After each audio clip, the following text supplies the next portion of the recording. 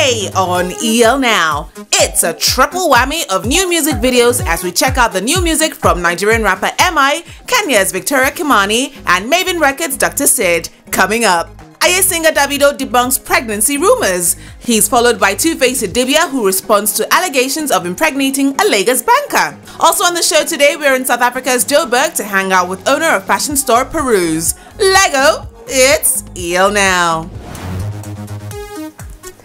Believe me, it is always a pleasure to come on your screen to share some of my overflowing joys with you.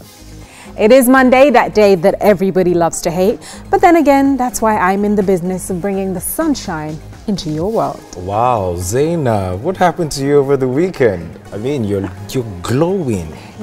The last time I saw you like this was the day after Valentine. So, did you get some more Valentine over the weekend? Okay, please, can you just do me a little favor? And what could that be? Mind your business. Okay, like she can survive a day without my dose of trouble. So moving on, Joburg is arguably Africa's hippest hub for art, entertainment and fashion. That's right, and that is why EL Now got a little chatty with Roxy Ferreira, who owns a top fashion brand in Johannesburg. Following that, we would look at an historical event that highlights in no unclear terms the vibrancy of the African film industry.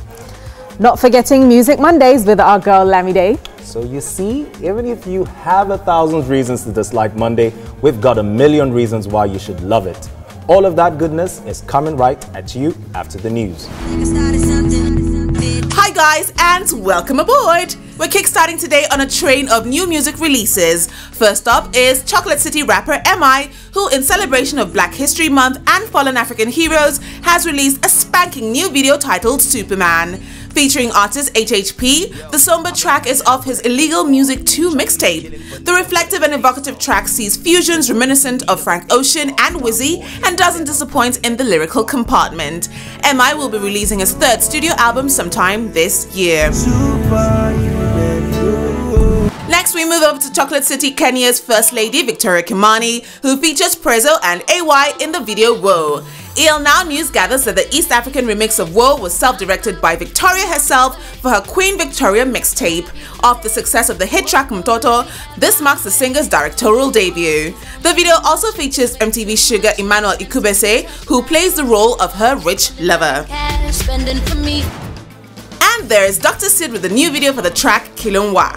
The video was directed by Daniel Ugo and is taken from Sid's Seduction album. We can't help but give a major thumbs up for the infectious instrumental of the track.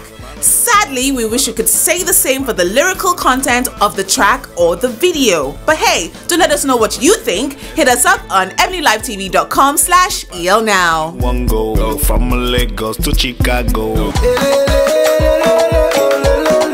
Moving on, Aye singer Davido has hit back at allegations that he had put a UK-based South African model, Sunshine Hayes, through the family way. Earlier last month, rumors had surfaced following the model, who was then said to be pregnant with twins for the Gobe singer.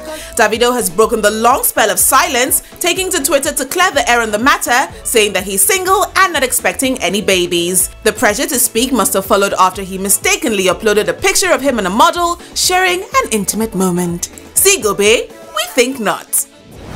Speaking of pregnancy rumors, TUFACE has also debunked pregnancy rumors, which last week plagued the singer and his wife Annie, following a front-page report on Icon Weekly, which claimed the singer was expecting a child with a Lagos banker.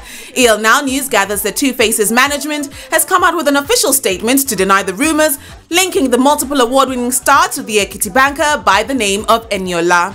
According to the statement on BellaNiger.com, TUFACE calls for journalistic truth and integrity, labeling the allegations as baseless and vicious. TUFACE and his wife Annie, who also has taken to Twitter to clear the air, got married in February last year in a lavish ceremony in Dubai and have a combined number of 7 children between them.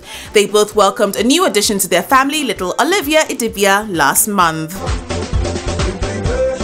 Coming up, the good book advises against not despising the days of humble beginnings. And today we will be looking at some of our musical stars who can trace their beginnings to their local church choir.